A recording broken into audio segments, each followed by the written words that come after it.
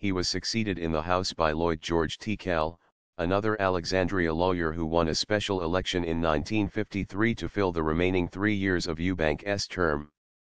Eubank was the only child of Maud Lee Eubank, 1885 to 1958, and Benjamin Franklin Eubank, 1882 to 1962, a former official of the Louisiana State Police and the state hospital system. Eubank and his wife, the former Catherine Bringhurst, had 2 children, Robert Benjamin Eubank, born 1942, and Elizabeth Tracy Eubank, born August 1943.